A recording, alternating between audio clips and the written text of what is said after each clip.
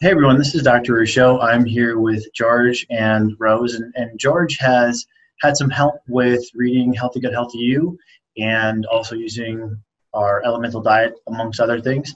Not fully to where he'd like to be, but definitely making some steps on the road to recovery, and he was kind enough to share his experience with us today. So George, hi. Thanks for sharing your story. Hi, doctor. Thank you. So tell us a little bit about the road, up to now. Well, I've kind of had a lot of troubles with my stomach. It seems I've struggled with it. It seems like my whole life. I've had heartburn problems, and I've been on all sorts of medications for that. I've been taking off all of that. It was maybe 6 years ago where it was discovered that I had Lyme disease, and through that I figured out how to eat properly and changed my diet and knew, how important that the gut was to your health. Since that, though, I haven't been able to get better. And recently I found out that I've got C. diff. So now I'm struggling with C. diff and clearing that out. And that's where my wife found your book. And, we've read through your book, and I've been using your elemental diet, and it has been a lifesaver for me. I mean, it truly feels so good in my gut when I get it in there. It's amazing. I've actually been on it now for probably over 3 months. Now, I'm assuming you're kind of doing a mix and match where you're having some food and some elemental? I've been trying to mix in food, but with the C. diff, it kind of hasn't been allowing me. So, I mean, even I've been on pretty much the elemental diet for that amount of time. I've been trying to throw in baby food as much as I can, but not having much success. So right now I'm on my 3rd round of antibiotic treatments and starting to kind of have some success where I've started to eat some food, but I still have to have those liquid diets to get me through and to get calories in me. Gotcha. So if not for the elemental, really nothing I can't get anything. Does not go right through you? Yeah. With severe like stomach cramps and stomach pain, and then everything that comes with it. Sure. Okay. And are you using probiotics in conjunction with this? Yes, I have been. We also came across Michelle Moore. I think her information in regards to C. diff and what to use, and I was using a lot of her protocols for it all in conjunction with the antibiotics. I mean, I believe in herbal medicines and all that also. Sure. But I was on her stuff for about 4 months and was still having problems and still tested positive. So that's kind of why I'm now back to my 3rd round of treatment and still just trying to get my gut and intestine right. Gotcha. Well, I'm not sure if you heard the discussions that we've had on the podcast before, or just one of your doctors have made you aware of an option to consider down the line once you've exhausted antibiotic therapy. Could be a fecal transplant. Is this something you've heard of? Oh, yeah. We're taking all the steps to get there, but we have to do the protocols. It's been kind of, that would have been my first go-to, to be honest with you. I don't have any problem with that, but the insurance has a different plan. So they put through all this first, and then they reserve that for the last treatment. Sure. So if I fail after this 3rd antibiotic round, then I'm allowed to go in and do that, which I don't understand or why, but, Now, you had been using antibiotics, I'm assuming historically, somewhat regularly for the Lyme. Is that what you think led up to this position? I think that's what picked it up. Yeah. Yep. Now, were you using probiotics at the same time you were using antibiotics historically during the Lyme treatment? On and off, not regularly. Gotcha. And definitely not the last few years, not enough for sure. Okay. All right. And you've tried all 3 of the probiotics that I recommend in conjunction? No, I've not tried your antibiotics yet. I was working with the megaspores from Moore's program.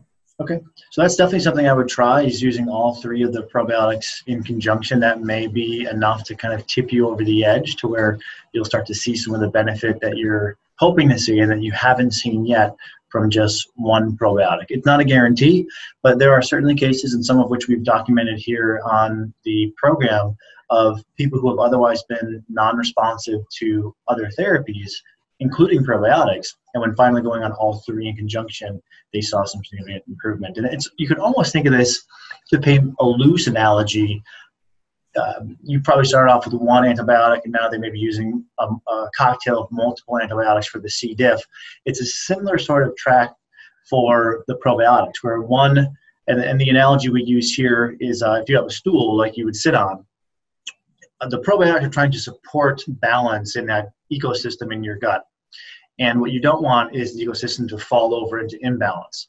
So a one-legged stool is somewhat conducive to balance, but it's wobbly. But the three different types of probiotics together are more conducive to supporting balance in that ecosystem in your gut. So something to talk with your doctor about and consider incorporating into the current treatment plan that you have for your C. diff. Would I want to do those while I'm doing the antibiotic treatment? Would I want to start those afterwards, or what point would I want to be putting those in? Sure. Well, this is definitely something you'll want to run by your doctor first. However, there is a fair amount of evidence showing that when probiotics are taken conjunctively with antibiotics, they actually increase the clearance rate of a given infection. This has been documented for H. pylori. It's been documented for small intestinal bacterial overgrowth. It's been documented for certain fungal infections.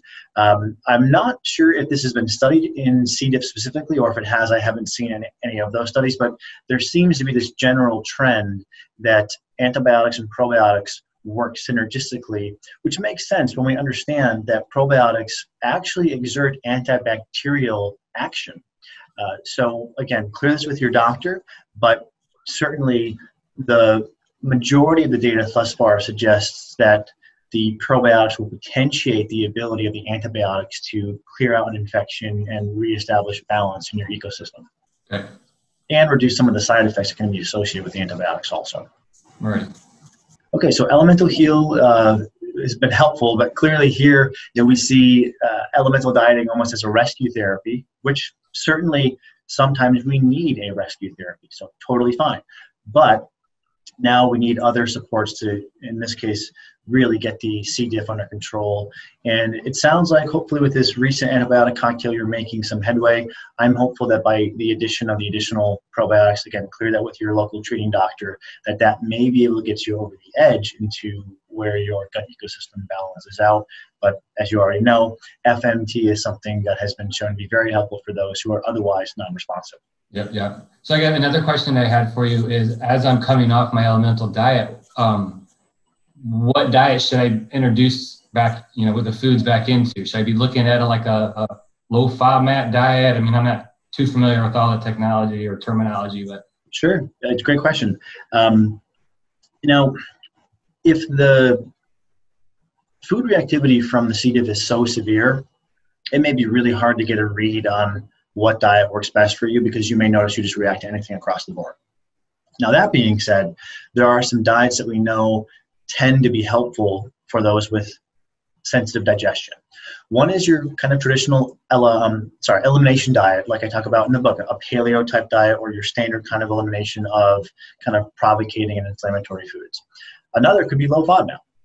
And you may want to go to the paleo plus low FODMAP and start with kind of the most restrictive diet, since you're coming from a very sensitive place, and then over time try to broaden your diet. There's different approaches with how we can tackle this.